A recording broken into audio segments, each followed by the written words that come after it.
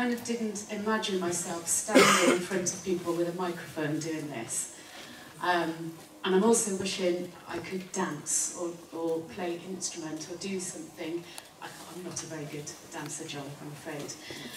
So I'm just going to stick with my initial idea, which was to read a poem. So, as Patrick said, we were, I guess, invited to think about some of John's words, words that have moved us. And I came up with these words.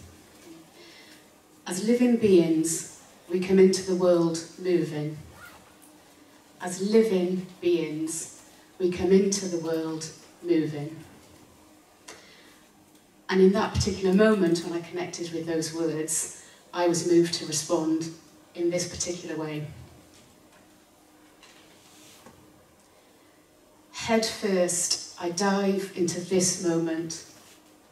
The first moment, gliding through the waters that connect me to you, to life.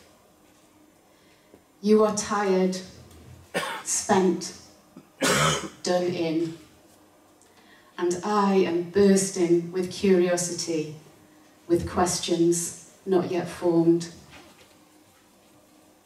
A girl, becoming a woman, becoming, and still becoming. You look through the world now with eyes no less curious, and I need to look away, interrupting intimacy, affirming independence. I learnt to be me through you. I yearned to be me through me. We learned to go on together, stumbling through, bound by many more moments. Your steps are slower and mine faster now. Mine take me on to places you might never see, and we are still becoming. We come into the world moving.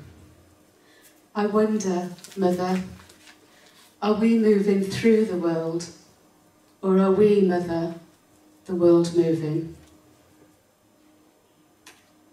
I have so many questions yet. Do you still have time to answer?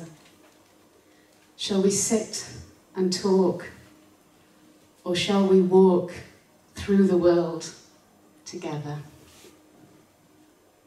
Thank you.